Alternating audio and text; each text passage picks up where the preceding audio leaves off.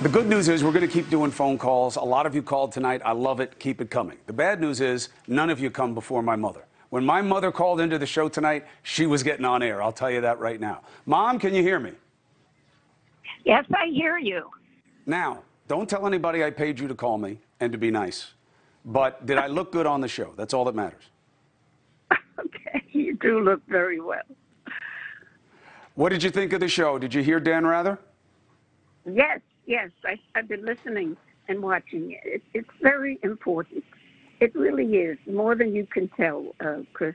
And you being on the show, you're just making everybody feel good. And they really believe what you say. So that's what I'm happy about, that you're going to relieve people about a lot of things that they can't figure out themselves. And this is good. It's very good.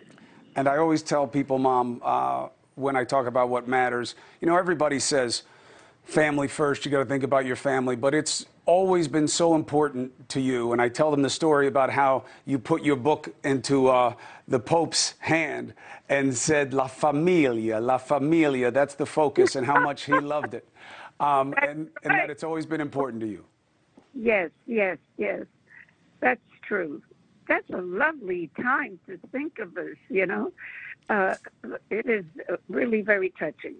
Well, you've always meant family writ large, meaning everybody's family. You got to love, you got to care. Thank you, Mom, for loving me and for supporting me and for calling in tonight. I appreciate you, and thank you. On my first night, it means everything. I love you, Mom.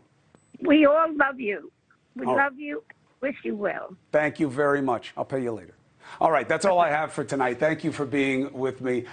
This is the best comeback I could have hoped for, and I hope I see you again tomorrow. Bring a friend.